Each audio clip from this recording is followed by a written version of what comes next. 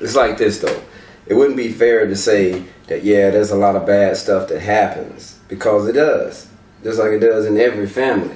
You know what I mean? It's just a more personal business to an artist when something happens. And yeah, and that's why it just kind of stands out a little bit more. But, you know, for all the good, to hear somebody laugh remedies anything that can happen behind the scenes bad. Real talk. Or else there would be not one comedian in the world. Yeah, boy!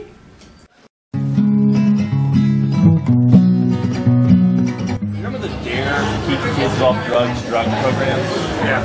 I never understood the concept of that, because truth or dare, drugs are fucking awesome.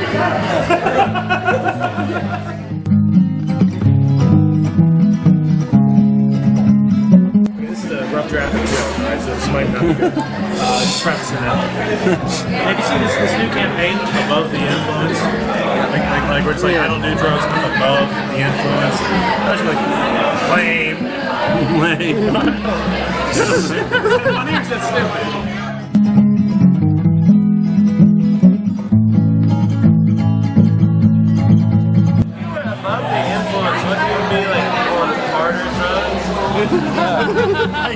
It's, yeah, that's the dream. Here's the You're tripping on fucking escalated shit.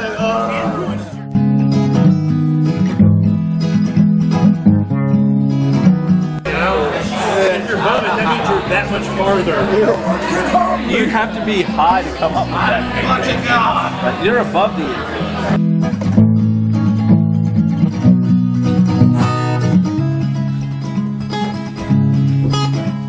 Above the influence, but I'm higher. This is how you workshop material. You start pulling stuff out of every. Feed me popcorn. Anything worth it's never funny. You doing a tutorial on comedy? It's just amazing any of us have come up with any material ever with just the random stuff that comes out of our mouths.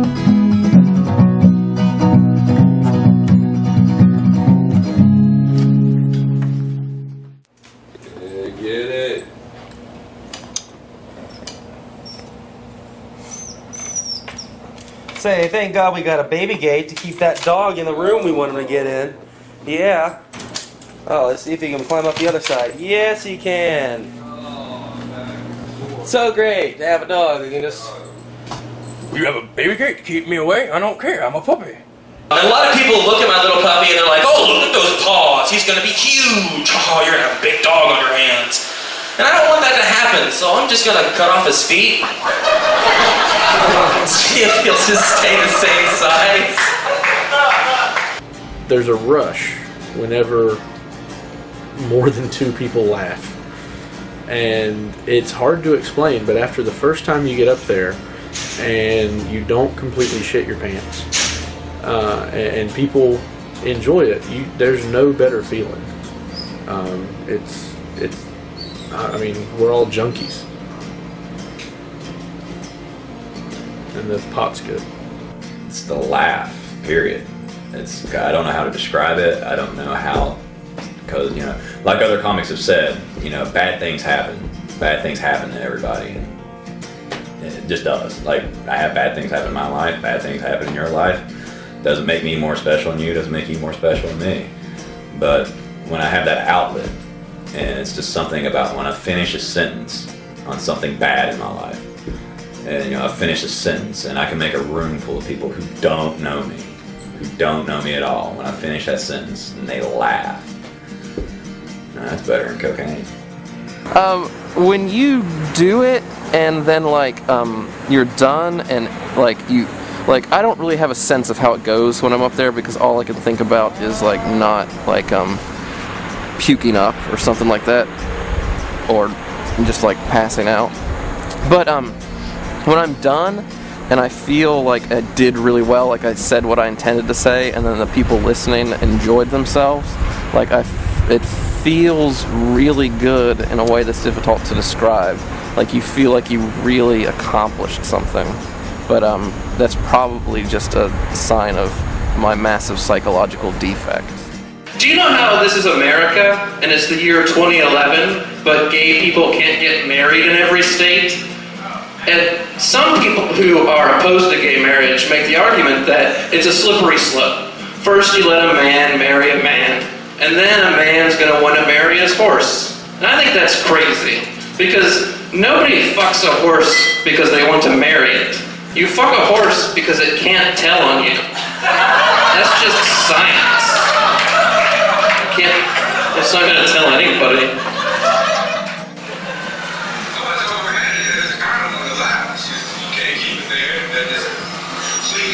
Watching your own comedy. Damn, these jokes are funny. These jokes are dope.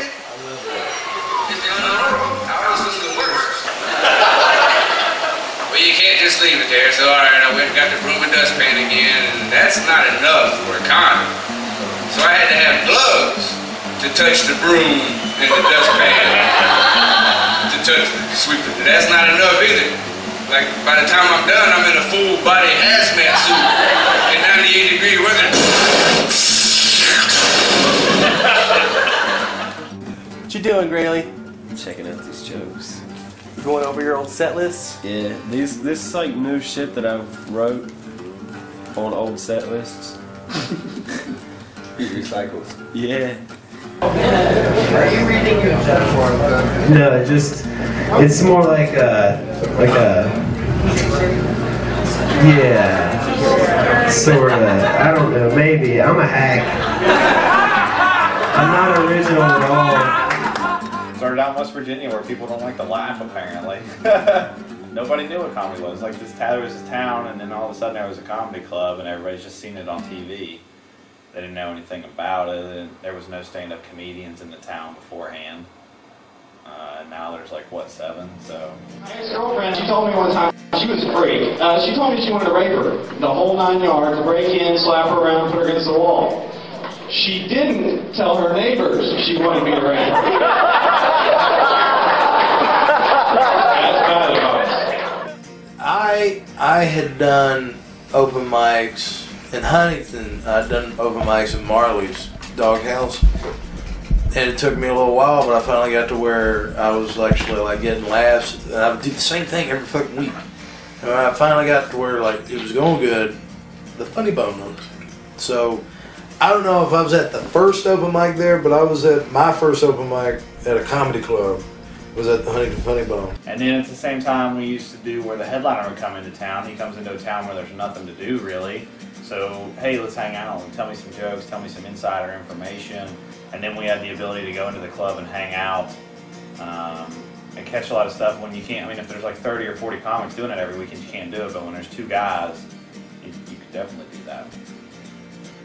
And for a long time, me and I held it strong as like the 2 comics in Huntington.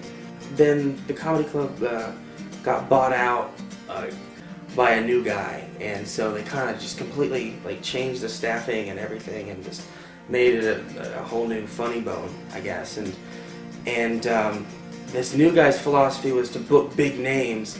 I booked this television show, and I ended up making a streamline through the Funny Bone and this TV show, and then all of a sudden the Funny Bone closed, and it was all financial reasons and whatnot, but it was gone.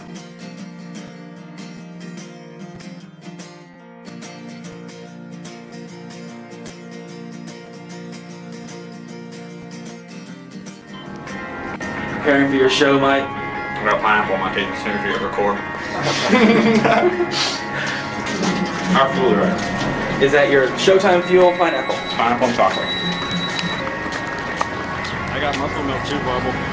I never trusted muscle milk because it sounds way too pornographic. I'll see you over there. There you go. Wow. Yeah, that's it. That's a nice room. Yes. Here it is, man. That's what we're doing now. Not bad. It's a problem. Too many people want to hear comedy. That's a problem. What? People want to hear comedy. Let's do it. That's where they want to put us. It's a good look, Mike. Yeah. I understand. How you feeling for the show, Keith? I'm feeling fine.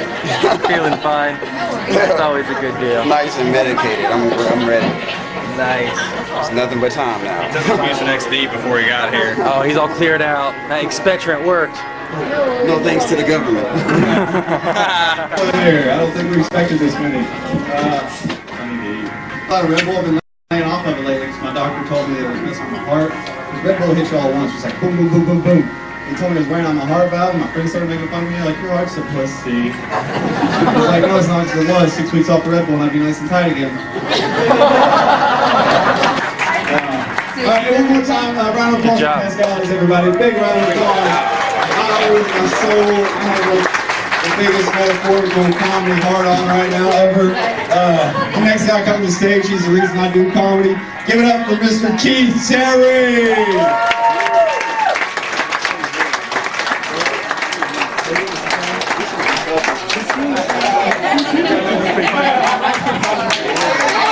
Keith's a real one, helping with the black people time thing here, man. Come on. Keith Terry, everybody. Hey, what's going on?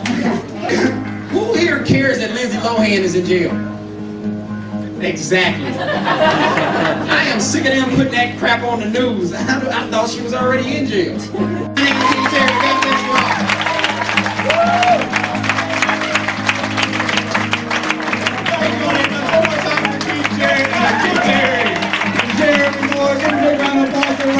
Thank you very much. We'll try and use it in a couple ways to check us out. Have a good night. Thank you all very much. Thank you, Pascalis. Be safe. Have a good chat. Thank you. You're a fan. Oh, that's great. Good show. Yeah, here it is more when the glam and the glitz is all gone. You did a great job tonight. You're your own roadie at this point. Show you something? You're your own groupie too, actually. Yeah. You see how many ladies are here waiting to bang comedians. None. It was a shock to me, like anybody else, that the Funny Bone was just shut down.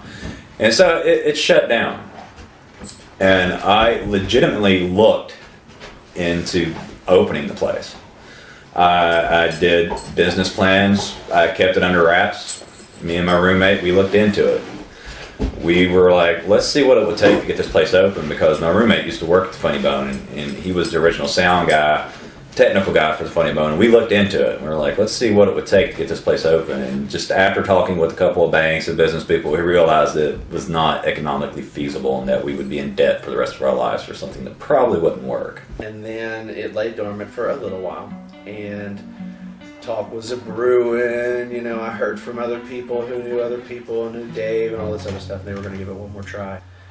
Well, they started, and I honestly thought that this round was going to be it. It was here to stay. You know, they revamped the kitchen staff and had a new kitchen manager who used to run a restaurant or ran other restaurants and stuff. I also learned in college that there's some really good pot out there, because there's rich kids come to school with all the parents' money, and they're like, we can afford the good stuff, yay! Awesome. Like, have you ever smoked stuff so good it makes you sleep and eat in that order? Smoke a bunch, pass out, and you wake up the next morning and you just tear your pantry and refrigerator in ass. Take that, salami! What pissed me off was I went through like 2 or 3 interim general managers or owners or runners or whatever the fuck these fucking people were. I didn't know them. I didn't know their names. You point the finger at me. Everybody that got banned from the Funny Bone because we wasn't what they was looking for, and I feel that I was funnier than half the big names that they had coming in there, but you know, I just wasn't what they was looking for. And I think if you want a good story, that's what motivated me to do what I'm doing these days was Funny Bone. So thank you, Funny Bone. Absolutely, thank you very, very much. I heard a lot of bad things about the people who were running the place, but me personally, I interacted with these people and I never had a problem with them. I never saw any drama or felt like I wasn't welcome that time and thought things were going great, and then they just closed. They just shut their doors. And I was like, well, what? And they're like, money, we're not making enough money. And a lot of people would complain, they're like, well, you give away so many free tickets. Well, think about this. In comedy, if you don't give those free tickets away, there won't be butts in the seats to begin with. That's just not going to happen. I mean, I know you want people to pay for the door, and some will, But if you really want butts in the seats, you might as well get some people in there for free. They'll at least order food and make the kitchen some cash. You know, damn, I miss their sweet potato fries. It closed. I mean, I really don't know the details because that the Funny Bone. How many Funny Bones are there? 1, 2, 3, 3.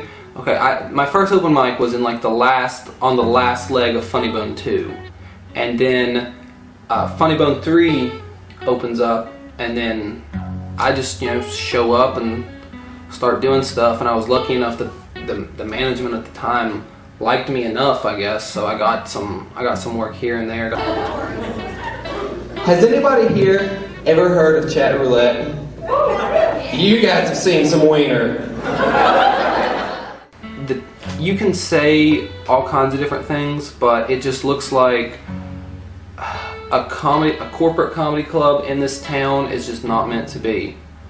I mean, they've had 3 go-rounds, and everybody that's a part of all these different clubs can say like all these different things about like, oh well, whenever I was involved it closed down because of this, and whenever I was involved it closed down because of this. But I think, I don't know, in the end, maybe 3 strikes you're out. Maybe it's just not meant to be here now. Let's give it a little bit of time.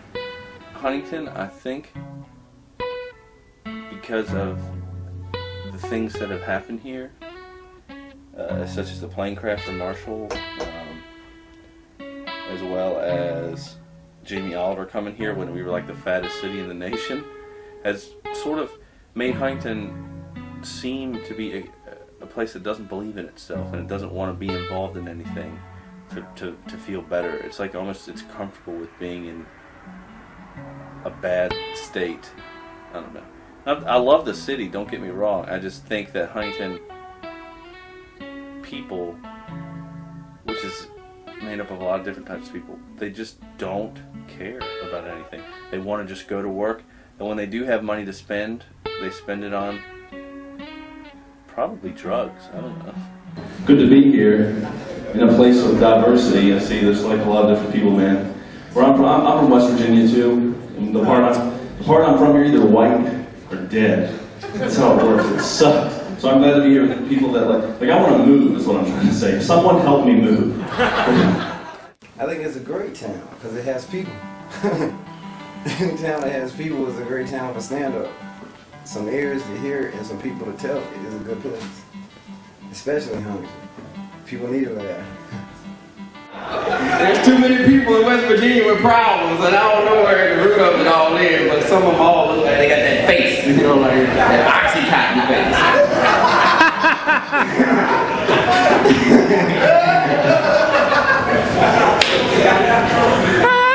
And the healthy Oxycontin users, they have those teeth way down deep. Like, you gotta look real good. Like, you see that? All right.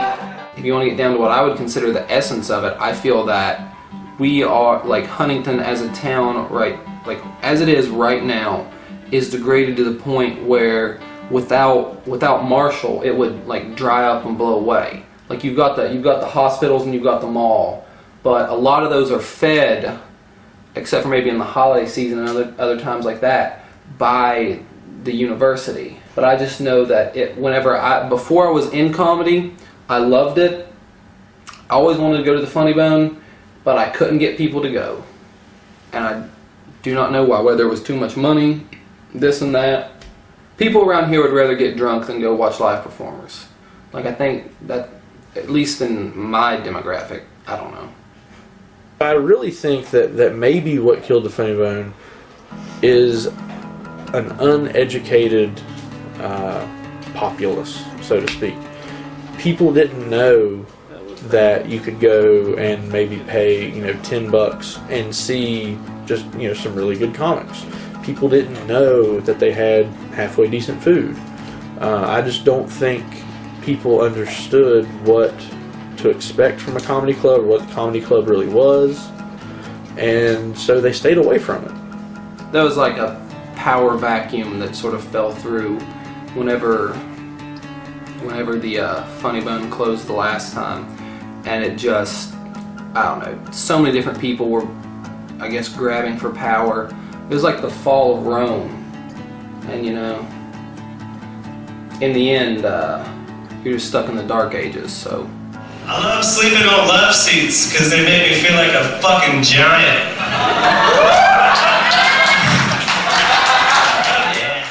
We're gonna go see Croissant at his working establishment. And show him these ridiculous posters. Man, this ridiculously awesome poster. I have one of these to present to you. What was this?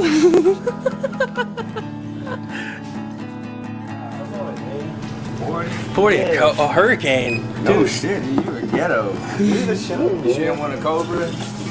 Dude, I still reserved. Get some, going all ghetto. get some blunt wraps, dude. Needed ID. I got my ID, son. Good. It's required for this purchase. I think it should be okay. Mitch, you are pretty rad, man. Here's your go, boy. They moved the open mic to a bar to try to keep it going. It went okay for like the first 2 months, I guess. Then it just died again. Then we started doing shows for Chico, because, you know, what else was there to do? Who am I? The future. Simplified. He was booking fabulous locations at gay bars and old run-down redneck bars. Classy. So you can imagine how those turned out. But there was nothing else to do, so. Be a part of this, man. Come on, dude. I'll be an extra, dude. You're already right here, and you know what? Even if you get on there and act stupid on the stage, we're talking about just on stage, man. Just get up here and fucking. If you can't make a fucking customer laugh, I bet I could fuck the gay out of you. fuck it. All that's gonna happen is he's gonna get a free prize. The next comic's gonna go try and make him laugh. I didn't even prepare jokes that were supposed to make people laugh. Just, let's see. You want to do some filmmaking? The New York Academy is taking applications right now. 1-800-66-FILM. It looks like you can do a 1 or 2 year conservatory. You get a Master of Fine Arts here, or your bachelor's, you get your master's at the New York. Not interested in that, alright?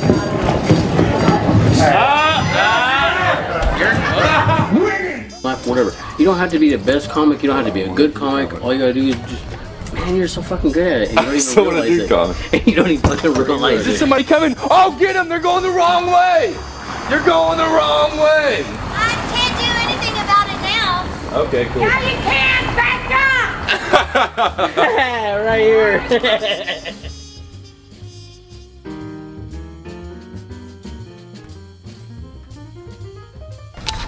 Yeah. Hey, Friendly. So just got a letter on our door.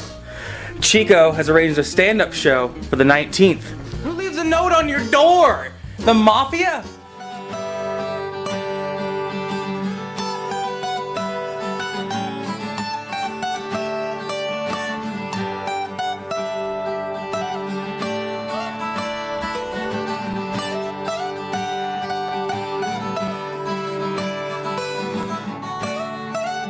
Coming to the stage right now, he is not an Aaron.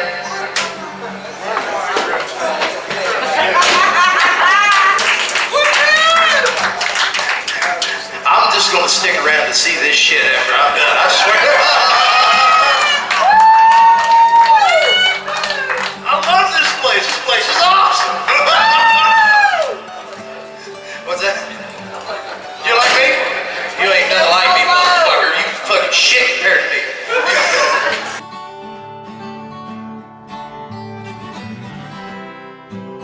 Like right now, that's like what we're about to go do. We're about to go do our thing, you know? Do our thing in Lex Vegas. Is that what they call it? That's what the cool kids call it. It's pretty sexy. Yeah. It's pretty sexy. We're like, holy shit, like this is it. This is the crossing point. What, into Kentucky? Wait. right whenever I was like halfway in between both states. Oh, okay, nice. Yeah. That's good luck, dude. I wonder how Bloods and Crips feel about the American flag. Woo!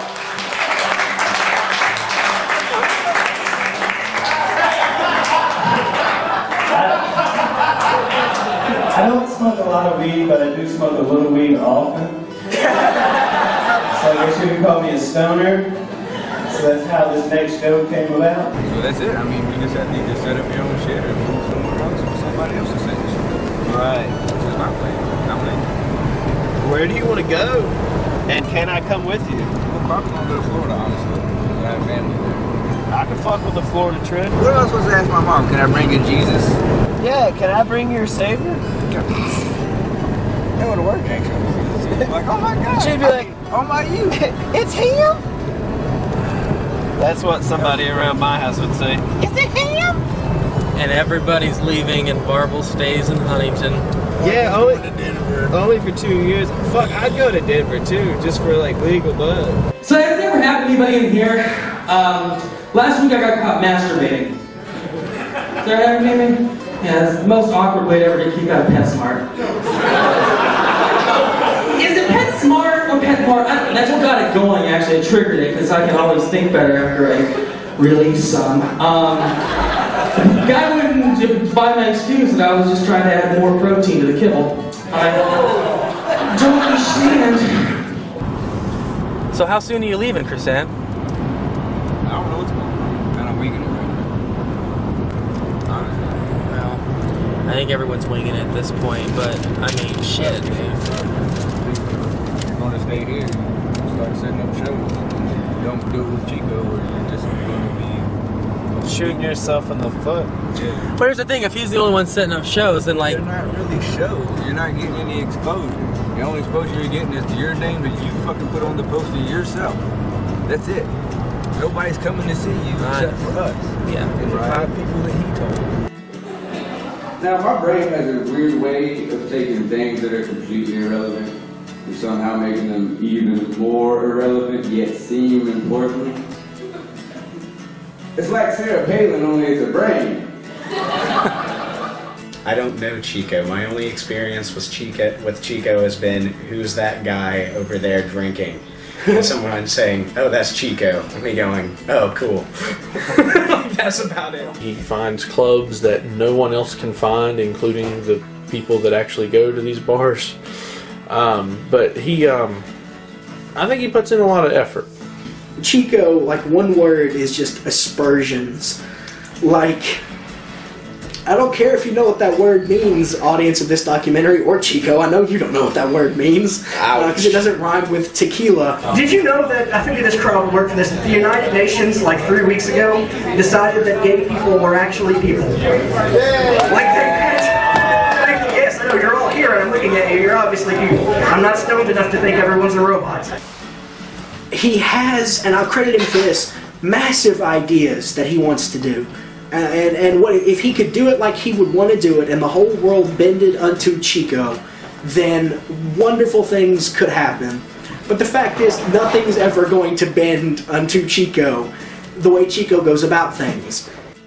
Not only am I in West Virginia, I'm going to infect all of West Virginia. From Morgantown to Beckley. So, I mean, I'm sure that anybody will agree that I'm more than a comic. I'm the one that goes out here and does this, gets the shows, you know, gets these venues, people to believe in, businesses, musicians, comics. I mean, I do it all. Most of the time, he was pretty hammered, which was an unfortunate thing. I always told him, don't do time stoned or drunk or anything, you know. Have up beer. Maybe. I would drink, like, I don't drink anything but water now before I get on stage. Once I get off stage, I'll hammer some beers, but I have to be absolutely sober. I can't concentrate. I can't remember my lines, you know, and my set and all that good stuff. Chico doesn't care. He just got up there and walked around the stage and just looked at people. I will, you know, satisfy you like nobody can. I will mow your lawn. It will stay clean. I will make you salsa and chips like I know a lot of you like. supposed to be selling? Yeah, you're supposed to be the drug dealer.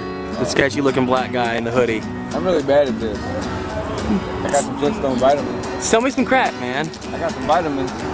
I don't need vitamins, dude. That just makes really expensive pee. Oh, dude, that'd be the shit. I got some heartburn like a mug. I got those chewable Pepto shits. Oh, man, you got that chewable shits? Man, he'll hook me up, homeboy. With the shits. With the shits, for the shits. For the shits. Yeah. Chico! Great set. I'll put it online so you can see it, dude. Thanks for coming out to Uncle Chico's show. Brown lovin'. That's what we call it. Is that what you call it? I was just kidding, man. I was trying not to include Eric songs. Hey, show us some penis. Was there any ticket money? Or was there? I didn't count that shit. There wasn't probably anything to really worry about. Yeah, nothing I didn't crazy. worry about. We had like 5 people pay. Yeah. I didn't even know who to fucking charge. Yeah, you did. He did. He was getting money.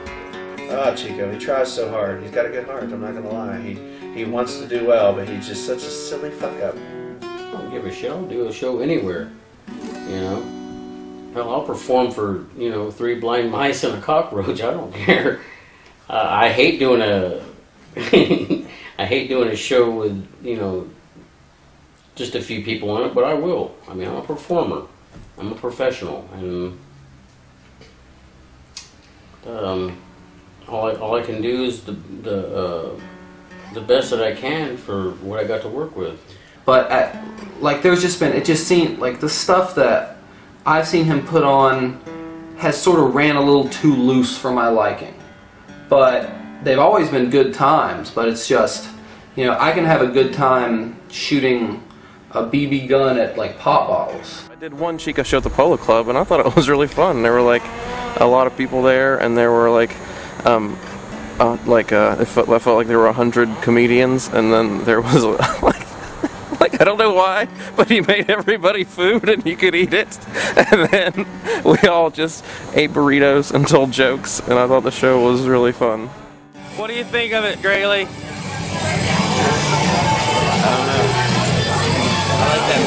I'm scared. Dude, there's a big gay birthday party going on right in front of the stage. I don't mind that. They don't want to see us. I don't know I don't know about this. I thought that was a happy accident because I think that it was funny to interrupt someone's birthday with a surprise comedy show. Like, I think I'll just go to this bar and have my birthday. Oh, good news. There's also 60 fat guys who are going to talk about their dicks right in front of you. That was fun.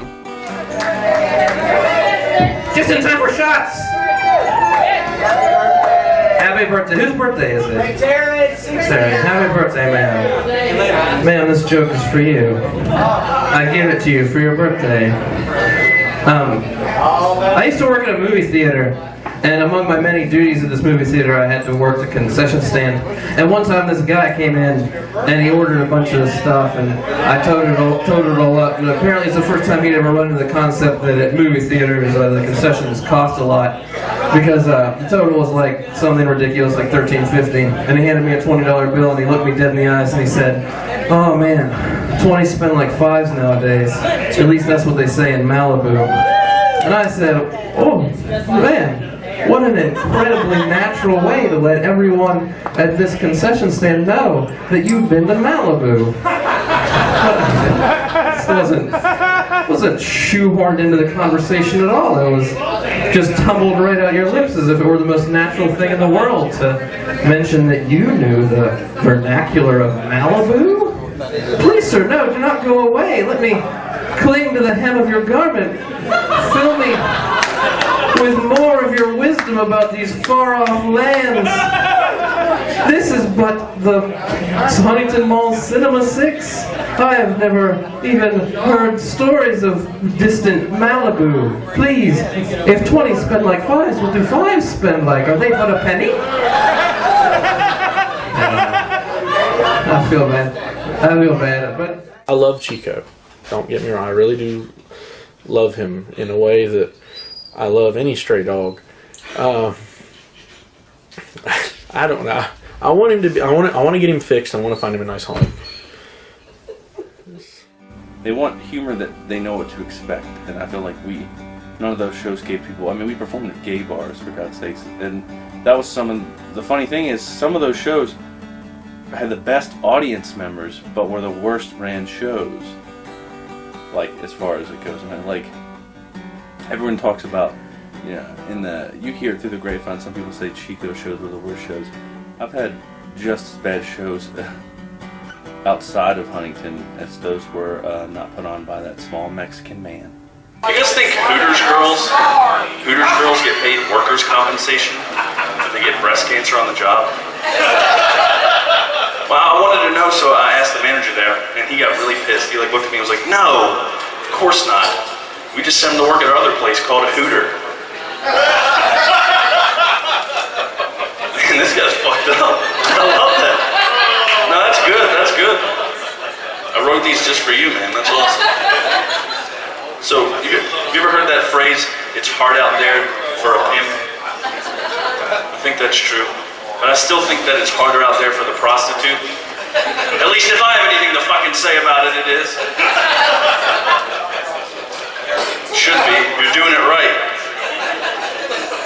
A lot of people don't like those jokes because they say I'm playing off the fact that those women are victims of breast cancer and prostitutes, they're victims.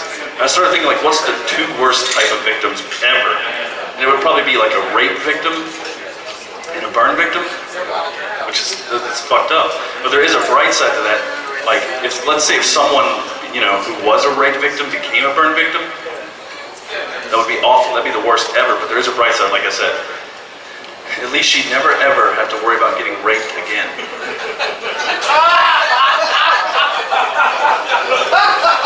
A lot of you aren't laughing. I didn't see Freddy Krueger walk in, so I don't know why there's.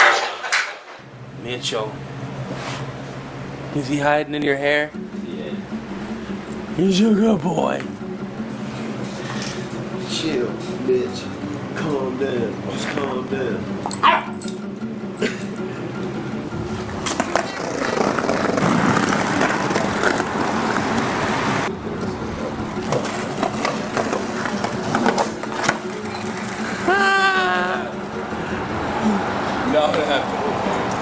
If I were ever a wrestler, this would be part of my ensemble. Wow. Yeah. It's pretty sick. Nice. Nice. Yeah, like a champ, dude. You look like a hero.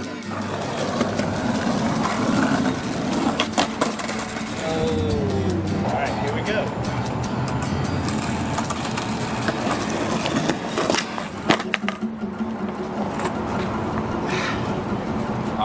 One more. Just one more. Just one more. Chico! And that's why you bombed even harder. There's nothing like getting a kill. Like, when you kill it on a joke, you just throw down, and it all just rolls off so nicely, all your timing's perfect, and just the crowd just dies laughing. Oh man. It's a feeling that no adjective can do justice. It's just great, man. You guys know that Stephanie Meyer, the lady that wrote Twilight, she's a Mormon? No. Kind of makes sense that a Mormon can get legions and legions of people to rave over crap that's totally retarded.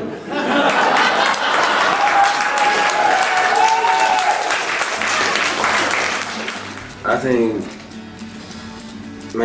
think that being able to watch these cats grow and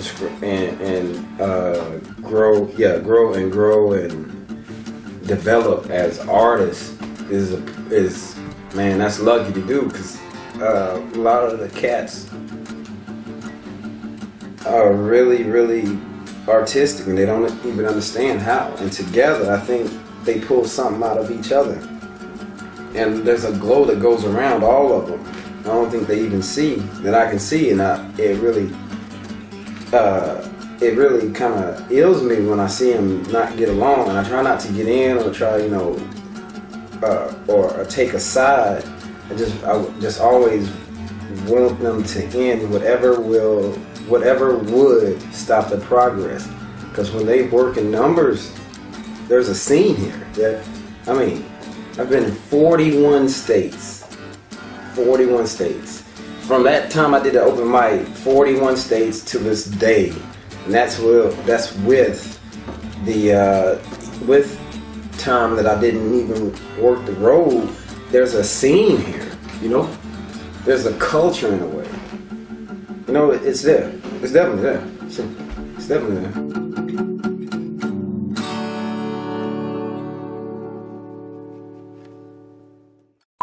Tried to start a club for us to perform at after the Funny Bone. And after we saw how great the Chico shows were going,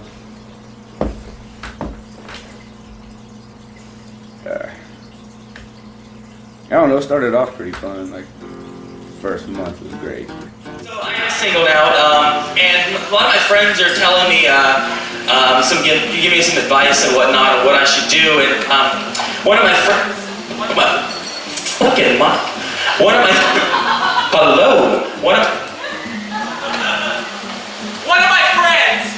he said to me, hey, I could just walk up to this random girl at a bar and say, hey baby, I measured 10.5 inches, how's it going? And I said, dude, that's a terrible idea. I mean, it's true, but it's a terrible idea, because me having a big dick, I'm so socially awkward. That's like an albino guy winning a tan and better a raffle. Really? Yes! Work, mine, alright, fuck it. We was only supposed to do it once a month, and then it went really good the first night, so we got to do it every Friday. And I think people just got tired of seeing the same people every Friday or Saturday over and over again. So then when we did bring somebody, or when you did bring somebody from out of town, nobody cared. Good for him. Good for him that he tried to set up shows, but unfortunately what he doesn't realize is that there are more people out there that hate him and that actually like him. I don't watch 30 Rock every week because I don't have the time. I can't imagine there being a class of people that have the time and money every week to come watch me try out a new set. Like, what kind of animal would that be? Some sort of bizarre millionaire who gets off on wasting money and watching people not be funny? Landau, what's his name? How you pronounce his name? Like, every time I hear it, I just think of Billy D. Williams. And they're like, he won, and I'm like, yeah, but he betrayed his friends. Because I'm a nerd. What's his name? Landau. That's awesome, dude. Like, the fact that a black man from Logan County can be on the news associated with that much money and no police hotline is extremely inspirational. Seriously. You know, the whole 3 blocks of Logan County is celebrating. He won, you know? He's on his way to Vegas. We're 2 people away from being segregated again.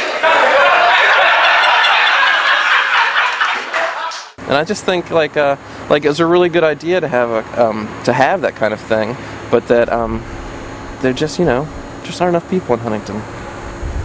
Initially, I think it was good, but I think as there was a known pressure behind the whole thing, that money was trying to be made, that it was definitely a business venture. I think that pressure and that tension is what killed it. Initially with all of that stuff, there was talk about building a name, building a brand, and doing shows with just the idea behind it of building the name, of getting a reputation. And I think the cart was put before the horse. I don't think the reputation was ever built.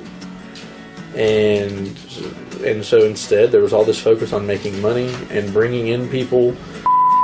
Never watched me perform either. Yeah, we have people that would never get a chance to hit the back room, or we'd have people that would build up 3 or 4 quick, good open mics, and then we'd show up with good material and good experience, and then he would look at us like this was our first time doing comedy and wouldn't even pay attention to us at times. And I felt like at other times we'd have somebody who was killing off his radar. Yeah. That we would then say, hey man, this guy's been doing this. And he's like, I haven't seen or heard anything about that. Why should I give him a spot? So we'd have people that just almost lucked in to having stage time, and then we had people that were just churning joke after joke, working hard crowds, and trying to get a shot, and they never even got noticed.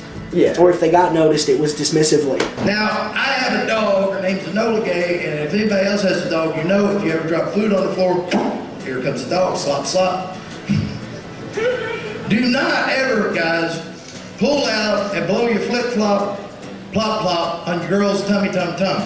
Especially if your dog, like my dog, has a habit of wanting to watch you fuck. Because she just sees that as more food that you have thrown away on the floor.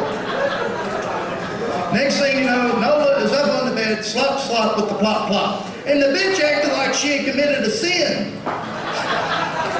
She acted like she committed a sin. I was like, shit, no. Plop, plop from the flip, flop on your tummy, tum, tum, and here comes the dog, slop, slop with the plop, plop. I'm kind of like a Dr. Seuss book now. The fella running the show in the back room, like, didn't want us doing shows at anywhere else. Me and Aaron Stone set up shows on the same night as his show at a different place, and he viewed that as a threat because he is the boss. And, you know, is the boss. And that's actually documented that he's the boss. So the backroom show started up in like June, I think. A little bit before that, Aaron Stone had set up a show at Toscali's, a local Italian eatery, and they had shows there before. He was told by that he could that the show was fine, didn't matter. Stone goes okay. He books Josh McDonald, Cody Lambert. The backroom shows start running on Saturdays. Toscali's show is scheduled for a Saturday. They're scheduled the same night. Throws a shit fit. When the Funny Bones, I told you about all the comics kind of coming together, trying to put shows together, and was one of them. And we all kind of called ourselves the Legion of Underground Comics. Well, this past week, probably 4 weeks ago is when it originally started, all that shit has been thrown out the door because we scheduled the show here tonight. Aaron drops the bombshell that he has a promoter coming in, a booker coming in. So man, he got me for setting the show up. Like I said, I didn't book the show. They just wanted to do it. I just said, all right, let's do it. We do it on Saturday nights. We've done it 5 times. The son of a bitch knew about it a month and a half ago. I told him about it. I was going to see if he wanted to come up here and perform. And all he told me was, if it's not in the city limits of Huntington, I don't look at it as competition. I said, well, shit, I guess he don't want to perform. That's why we'll just do the show without him. People who fight for a higher position always constantly have to stay in this perpetual state of fighting constantly to get higher and higher, which makes both sides better. But when it gets to the point to where, especially on a local level, people really don't get along with each other and nothing happens as a result, that's when it's bad. Like Huntington in particular, people will fight and comics will get banned from performing at a bar. For their best interest, it really was better for them to go and work and perform for this booker. So they did that, and I don't think Stone had hard feelings against him. I know I told him, you know, best wishes to do it, and I agreed that if they dropped out, I would do the Toscali show. I mean, no, guys, I understand where they were coming from. They want to be able to perform often. I do too. But the show was already booked and we're doing it anyway, right? So I started thinking about this Legion of Underground Comics is no more because I've been banned from a club that don't even exist. And because of that show, somebody who stepped up and helped us out, Mr. Adam Culver, this is the only thing I've ever felt bad about in stand-up comedy. And Culver said not to worry about it. He was okay. He was okay with the situation. But Culver wound up getting banned. And, you know, Culver, you know, he's fairly new to the game. And so when he lost that outlet, like, he pretty much lost everything. Well, then we could book some guys here tonight. Like, we had 3 people mentioned on the bill, and as you can see, only one of them showed up. He, like, threatened them, said, you're not going to ever get to perform on my stage if you do this show. So they backed out, but it's all right. And so myself, Aaron Stone, and Jason Evans did Toscali's while everyone else did the backroom show. I was thinking, there is no more underground comics. There's just the underground comic. Me, bitches, me. I'm Mr. Underground. And I wear that badge of fucking honor on my arm. That's right, I'm going to start the Underground Comic Railroad. I'm going to run that bitch right up to the steps of the I will rescue rescue the oppressed comics of the city of Huntington and the Burgersville area, and I will bring them back to salvation. And salvation, bitches, is right here at Scally's in Burgersville.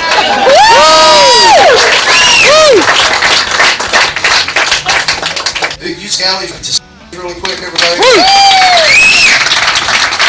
You hear that? We ended up getting a crowd tonight. The only thing I got to say about that is the particular person that we're talking about that I'm not allowed to mention. I actually wanted to work with him in the beginning. I mean, I did. I offered him. I mean, he was the first one that I ever went to. And if I could have got his help and he would have got my help, I think we would have went a long way. And that's just, speaking from the top. Only because of his connections and this and that. But I had the brains. And I don't mean to brag, but yeah, I had the brains to do the things that I'm doing. And the way to do it is go through the community and this and that. But I think the biggest problem with the backroom shows was the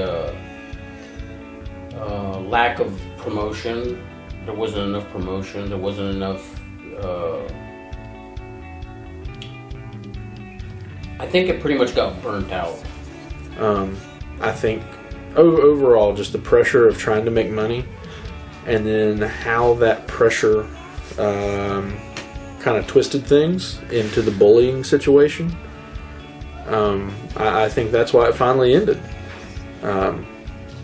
When you're standing out on the street yelling about how much your crowd sucks, as the crowd walks by you, you can't expect them to come back. You can't expect them to tell anybody to come to your show. It's not going to work.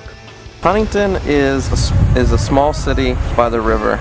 In 1937 or 27, I can't remember, it was covered up by the Great Ohio River. So basically, the psychic damage from that lingers to this day, and everyone is constantly terrified of having the small modicum of life they've eked out ripped from them by the universe. So basically no one ever says anything or does anything, and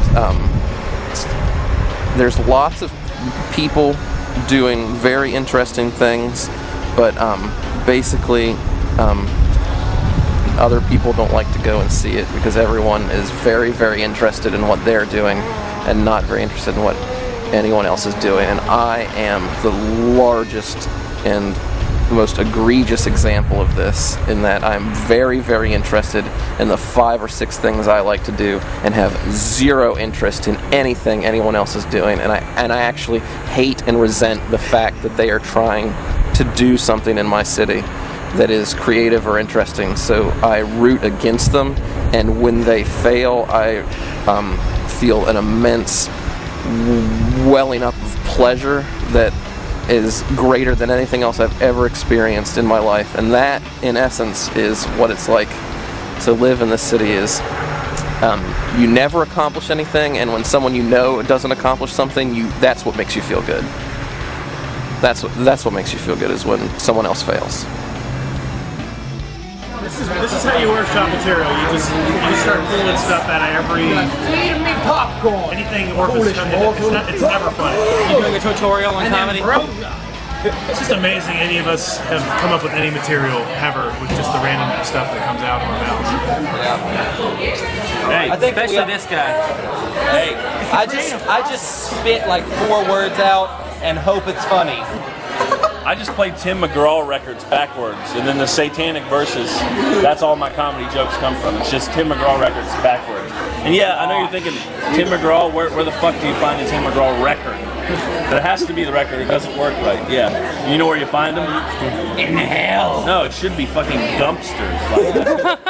But unfortunately it's not, it's Walmart. I'm James Chase. How's my hair?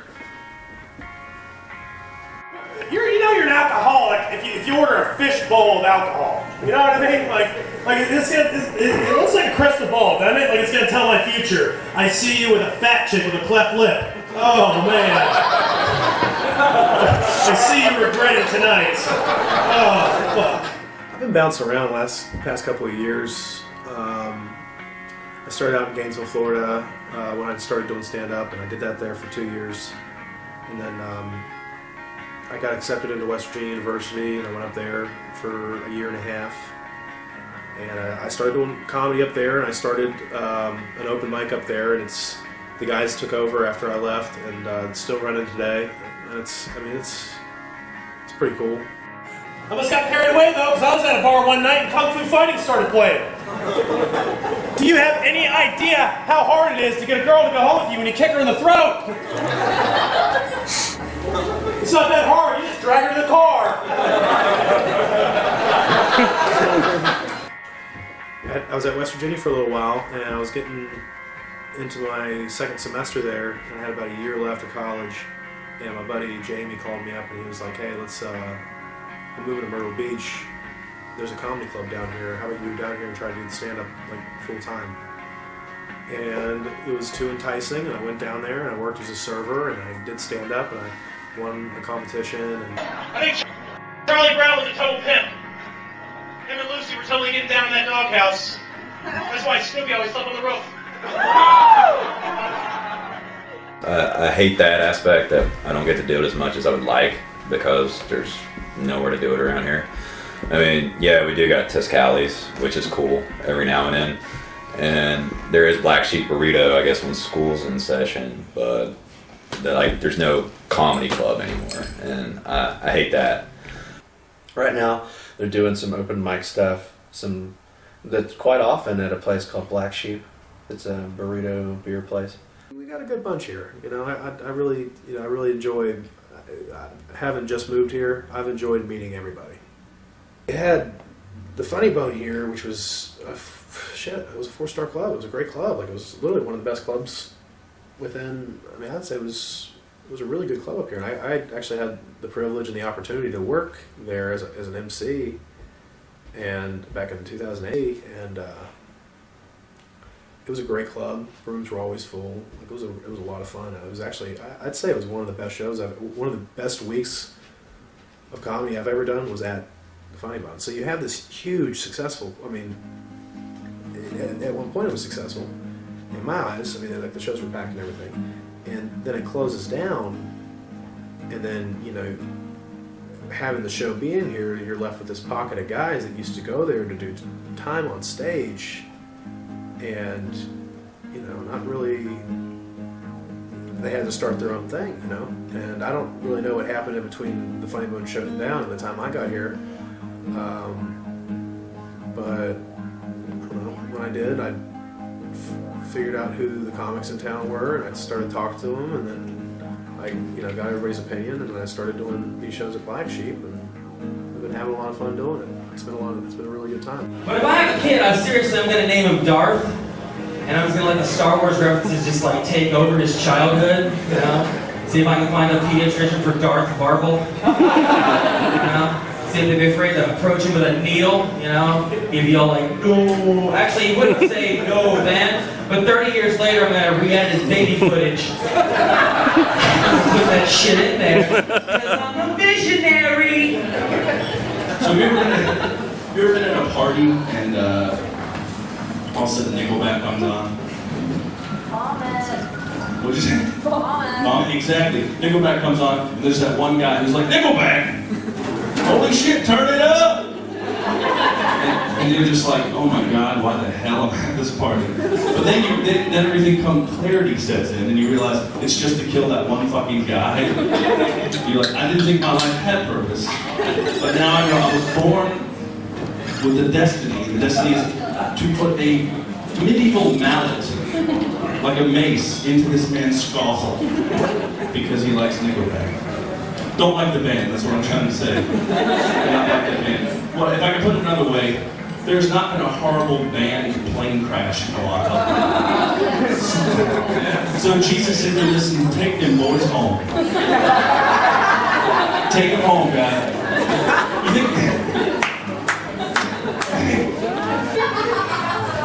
I'm in a long distance relationship. I had part of my family move to Montana. I want to make a prequel to the movie Friday the 13th and call it Thursday the 12th. Ever since I was 15 years old, I've only been known by one name, Lurch, the guy from Off the Addams Family. Yeah, I don't really see it, maybe a little bit. I am tall, skinny, do have that voice when I want to use it.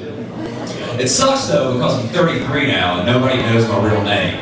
Some of my best friends, some friends here tonight, honestly think my name is Lurch. And what's worse, when I look back in life, is over half the women I ever slept with only knew me as Lurch. And then I realized what kind of a woman sleeps with a man they only know as Lurch. They're whores.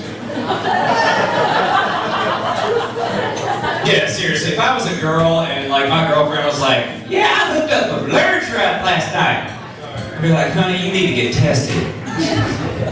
So I just got a new pair of shoes. I'm not wearing them. I love them. I love the new shoe smell. I love that. Don't you love? I love it so much. It makes me wonder if that's what Asian children's hands smell like. Wow. It's definitely not what Asian men's hands smell like. They smell like punches. Well, karate chops. Sets? Are you going to wow us? I'm underprepared. Dude, don't even lie. If you're anything like me, you have like a Hey Arnold, Ian Nolte shrine in your closet. Made out of like chewed gum and like shampoo and stuff. I don't know. You love Ian Nolte. Yeah. Who doesn't? Nobody loves him more than me. I do comedy because that's what I was born to do. Just don't know anything else. Making people laugh. Making people laugh. That's, I don't know. When you hear people laugh a lot, that's not even a lot. Just there could be one person in the back, fake laughing. Just, no, it doesn't matter. You gotta laugh from somebody. That's enough to make you keep going. It's when they don't do anything at all, when you're just like, maybe I should flip burgers. You know, I can't. It's in me now. I can't not do something like this. I've thought about like trying to get into sketches or improv or just writing, but I think there's always going to be a place. Like I'm going to be doing stand-up, and I'm going to be doing stand-up here for a couple more years until I can. I'm not saying that I'll never move out, because I feel like I have a better chance of moving on and getting to do this more if I go to a bigger market. But I don't know. I sort of feel stupid even bringing this up, but the first show I ever did in Baltimore, I got first place at the. It was a contest. It was a contest. I got first place, and after the show, before the show, I told Henry I wanted to kill the audience. You know, I wanted to kill. That's the term in comedy they use for like when you do well. I mean, I know you guys know that. People wouldn't just watch this and not know about the fucking thing. I sound like a douchebag right now, but yeah. So he gave me this. It's a bullet for an SKS, and I carry it. Like a lot of people don't even know this, but I wear it before big shows or shows that I feel like I'm gonna need a little extra help because I just my material or whatever. I don't know. I'm not generally a superstitious person or a person who believes in luck or anything, but I do always generally do it. Like I said, I got first place the time I wore this, and then every competition after that, I've always placed in it somehow when I've had this bullet. I usually wear it in my left pocket here, sometimes down here. But it's sort of weird because sometimes I feel like I'm going to go into a place, they're going to search me or something. I'm going to have this bullet on me. But yeah, bullet for killing the audience. Some of you really actually want to use this on, like to really kill their brains out. Kill their brains out. Is that acceptable? Want to eat their face off. Oh my gosh. Look at you. You're so big. You don't even care about the baby gay anymore. You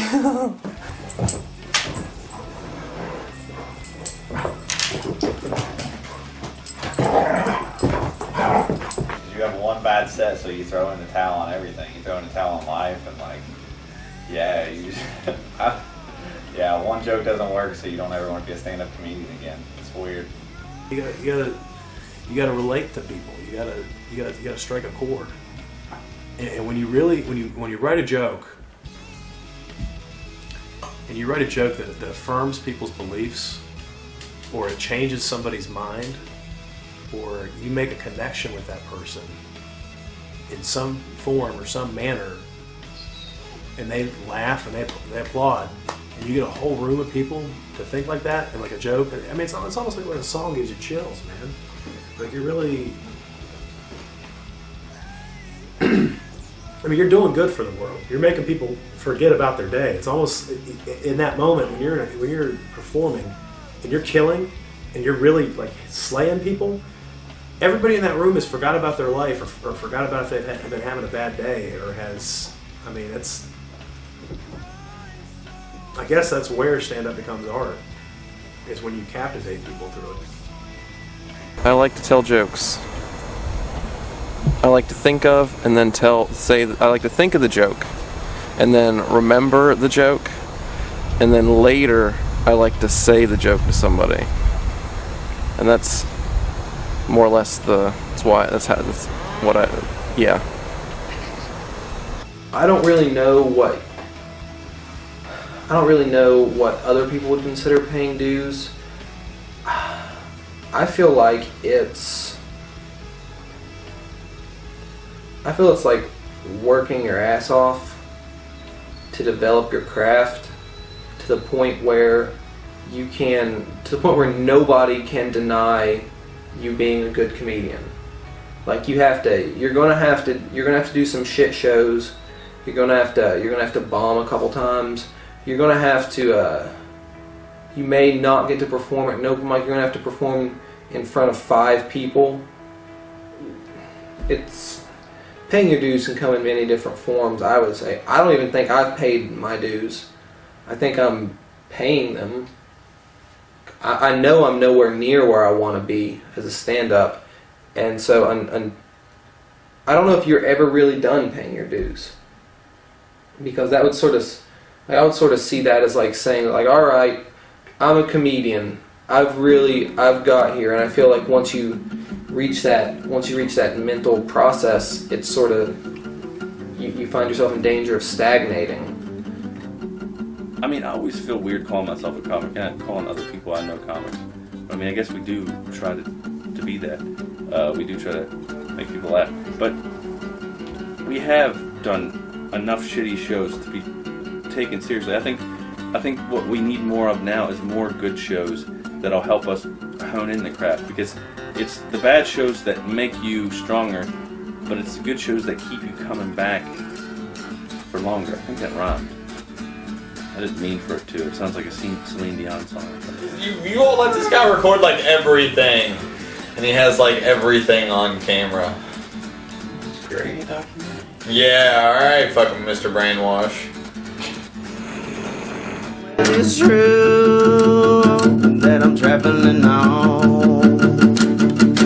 I think the road's There is number 1 to me, the funniest motherfucker I know, Mr. Aaron Stone!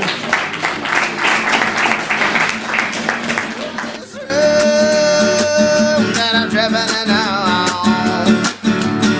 I think the road's too strong. The next comic coming to the stage is actually he runs the improv forever. He runs everything that has to do with improv. Guys, big round of applause for Mike Jones. Mike Jones, everyone! Thanks. I love that I keep getting I run the improv, the improv room, and then I come up here and suck balls, and everybody's like, why the fuck does this kid run the improv room? That's cool.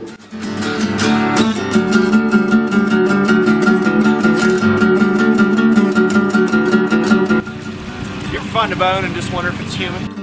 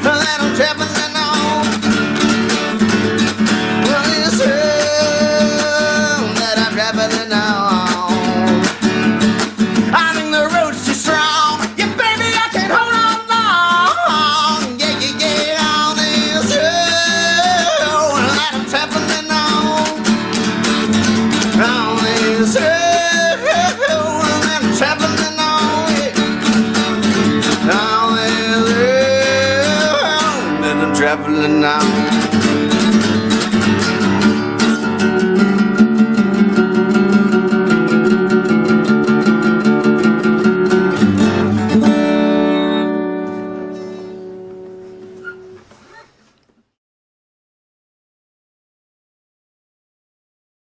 I almost hate the audience.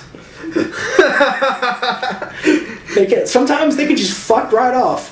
Yeah, totally. Like, listen, this is my joke. I wrote this. You paid to sit there. So shut the fuck up and try and accept this into your life. And that's the way I'm going to approach certain things in my comedy, just straight up, because it's my fucking comedy. If I'm going to want to do something, I'm going to want to do it my way, the way I want to do it. And I don't give a shit if you're going to like it or not. I'm going to say it because I know that somewhere there's someone who will get it. And that's what it is. I'm giving it to you guys. It's a joke for you to take and to accept and to laugh at, you bastards. And I hope that you can spread that, or somebody else will find that, just so that somebody somewhere laughs.